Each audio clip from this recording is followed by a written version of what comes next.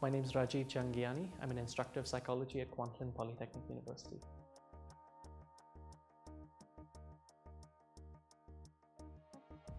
Well, I think when people ask me about what open education is, it's really good to ask about what contemporary education looks like. And the opposite of open would be closed. So right now we have a situation where most of our students don't have access to the course materials that we consider to be required. We want to create an environment in which we create meaningful, authentic learning experiences for them, but we deprive them of our course materials by not thinking about access and accessibility. We want them to become skillful, but yet we ask them to do things in which they do not see the greater purpose or meaning and create objects that will only be seen by one person. So I think open education allows us to reconsider what we consider to be normal practice in education in a way that unleashes pedagogical innovation and student potential.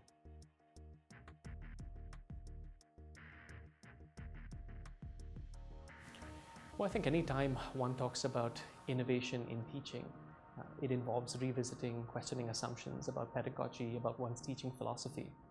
But there are also structural barriers in place. You think about traditional learning management systems where we host our courses, and each course is completely separate, like its own little silo, like knowledge is discrete and not interdisciplinary and not interactive and not cumulative. So I think the barriers are mostly mental, are mostly psychological, and thereby structural as well, in terms of how universities are structured, how programs are structured, and how instructors are used to obtaining, disseminating their instructional resources.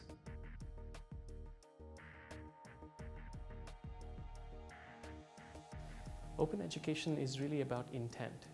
The philosophy of openness is about sharing, it's about collaboration, it's about transparency and accountability. It's about developing personally and as a scholar in a way that is not hidden. Open education in its simplest form would involve using and even producing resources that are available to the commons, to the public, not hidden. But it would also involve students producing resources for the commons and not just for the instructor. And in many ways, open education, I think, reflects a similar sentiment that we're seeing in scholarship, the drive for open scholarship and open science practices. Why should, for example, the Canadian tax-paying public that are funding much of the research at our institutions be asked to pay an additional $45 to reap the fruits of that labor? There's a lot of things that we do every day that are deeply questionable, and open education starts to pull at those threads just a little bit.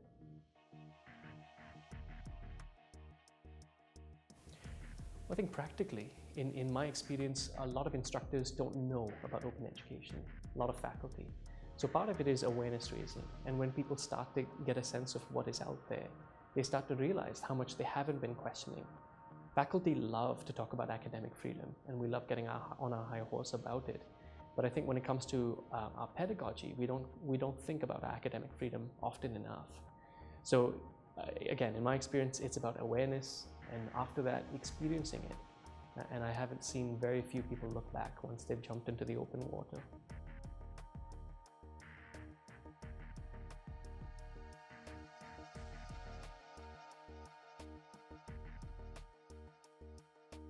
So open educational resources vary greatly in quality.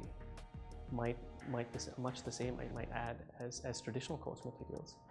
But we do know, for example, major surveys in the United States and now in British Columbia as well, that the majority of faculty view open educational resources as the same as or superior in quality to traditional materials. And part of the reason why they view it as superior is because they're not locked in a proprietary platform. And you're able to move from doing what many of us do now, which is, I think most instructors now bend their courses to map onto the structure of a traditional textbook. Whereas what we ought to be doing is modifying the instructional materials to serve and suit our pedagogical and course goals. And it's those additional permissions to revise, to remix, to adapt, to contextualize the resources themselves, and even involve our students in that process that really unleashes the potential of high quality OER.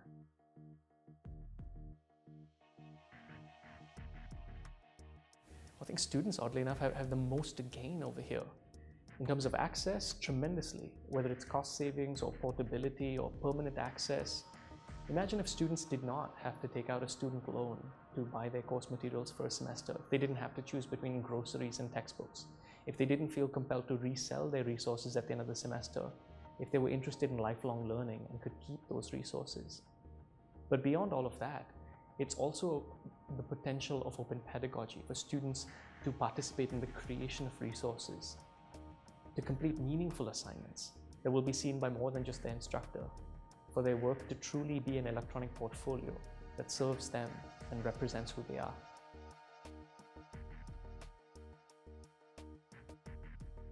They're typically based on Creative Commons licenses, and there's any number of them, and for somebody who doesn't know what they look like, they're a bit like hieroglyphics initially.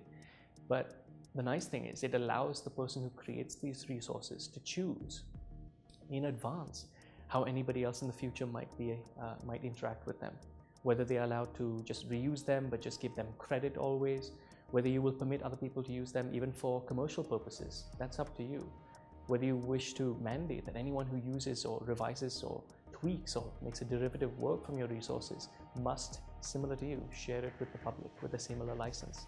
With an open educational resource, it's typically the author that holds the license and the author that would assign the Creative Commons license that they would like. Creative Commons licenses are issued in perpetuity, so you can't revoke them. If you say that it's open and anyone can use it, it's open and anyone can use it, absolutely. But you will always be credited as the source of that. But I think there's many reasons why universities are doing this more and more, whether it's MIT engaging in the production of open courseware, or Rice University in Houston with this massive OpenStax college initiative. And I think part of it is about universities themselves rethinking what they stand for.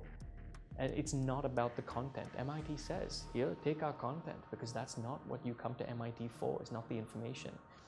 Especially today, anyone with a smartphone, and if they know where to look, has access to everything that's in a textbook that I could possibly give them. They come to me for something much more than content. And I think that's part of the realization, this move away from territoriality, and this move in terms of embracing innovation and giving it away without losing control.